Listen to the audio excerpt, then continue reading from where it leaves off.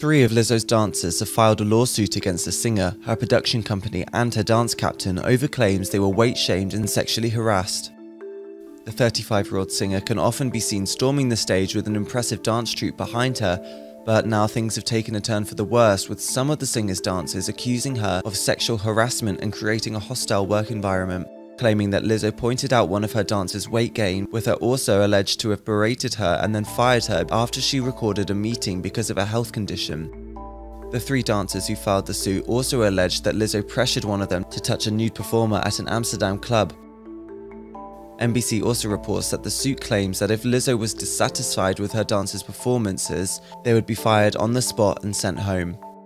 The captain of Lizzo's dance troupe, Shirley Quigley, has been accused of proselytizing, which is defined as the action of attempting to convert someone from one religion, belief or opinion to another. The dance captain is said to have ridiculed those who had sex before marriage and is said to have shared lewd sexual fantasies and publicly discussing the virginity of one of the complainants.